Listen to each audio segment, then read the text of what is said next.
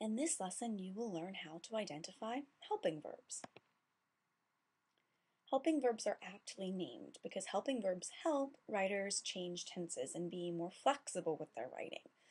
They always combine with main verbs, which will be action verbs or linking verbs, in order to create verb phrases.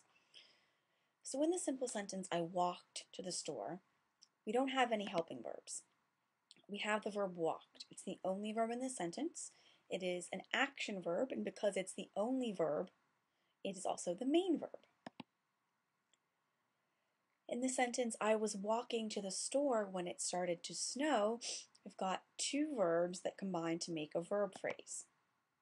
Walking is an action verb. It's the main verb in the sentence because it's the last word in the verb phrase. Was allows the writer to use the past progressive tense here. I was walking to the store. I had been walking to the store for 3 hours. Similar to the previous sentence, walking is the main verb. It is an action verb. Had and been combine with walking to create the verb phrase.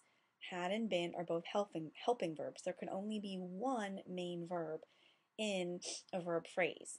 The main verb is always the last word in the verb phrase. Any verb that comes in front of the main verb is going to be a helping verb. By the time I get home, I will have been walking for over 6 hours. So again, we have walking as our main verb. It is an action verb. Will, have, been all combine with walking to create the verb phrase in this sentence. Helping verbs can also help linking verbs change tenses. In the previous slide, we looked only at action verbs as main verbs, but it's important to note that helping verbs can also be the main verb in a sentence. Try not to be confused by the fact that some helping verbs can sometimes function as linking verbs. Unless it's the last word in the verb phrase or the only verb, it's a helping verb. So in the sentence, Joshua is a sweet little boy, we only have one verb, is. Because it's the only verb, it is the main verb and it's a linking verb. The next sentence, Joshua was being very sweet with the puppy.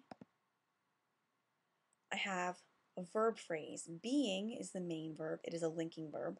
Was is the helping verb. Now I could just have easily have written the sentence, Joshua is being very sweet with the puppy. Is would still be a helping verb because it's part of a verb phrase and it's not the last word in the verb phrase. Joshua had been feeling sleepy all morning. Feeling is our main verb. It is a linking verb. Had and been combine with feeling to create had been feeling. Forms of the verb to be are the most common helping verbs. These are is, am, are, was, were. These verbs allow the writer to create what's called the progressive tense. Joshua is sleeping. Is my helping verb. Sleeping is my main action verb.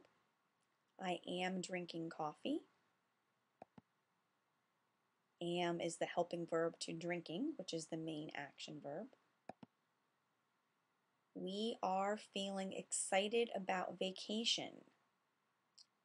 What's the main verb here? Feeling is the main verb. It's a linking verb. It links the predicate adjective excited to the subject of the sentence we. Are is our helping verb. Joshua was running when he fell. Main verb. Running was is the helping verb. The students were becoming restless during the lesson. Were becoming is the verb phrase. Becoming is the main verb. It is a linking verb. It links the predicate adjective restless to the subject of the sentence students. And were is our helping verb.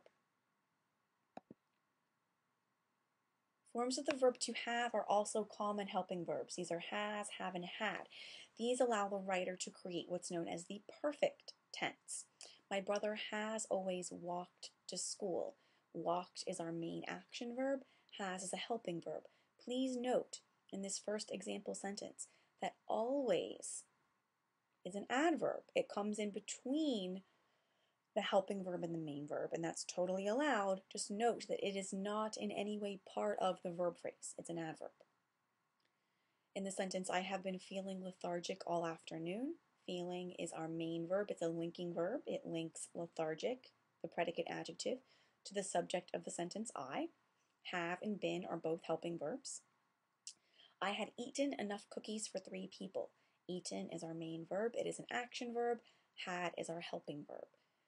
Please note, make a mental note and an actual note. Forms of the verb to have can also be action verbs. Don't assume that just because you see have, it's helping. Here, I have a headache. Have is the only verb in the sentence. While it's not necessarily showing somebody doing something, it still really is expressing here what we might consider to be a mental action. I have a headache. It's something that we own, therefore it's considered an action verb. Other common helping verbs just to keep your eye out for, can and could.